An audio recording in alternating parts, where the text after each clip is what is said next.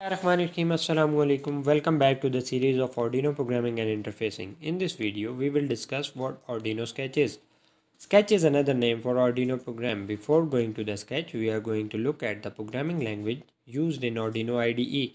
Arduino program is basically C++ program. We are going to use some of the classes in library functions. Programmers mostly use C language. They restrict themselves to use C. Now coming to the standard structure of a sketch. A sketch is different from actual C++ program. In Arduino Sketch, we don't have any main function. C and C++ have a main function, but in Sketch, we don't have main in front end. The main is created by the sketch, but at the back end, you don't have to write main function. We have two basic functions in Arduino Sketch. The first one is setup and the other one is loop. Firstly, starting with the setup function. Setup function, it only executes once when the Arduino is powered up. The setup function happens one time. We initialize values in setup function.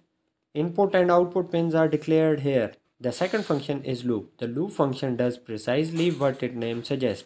Your program is placed here and it executes continuously. Thanks for watching. Hope this is informative for you. Allah Hafiz.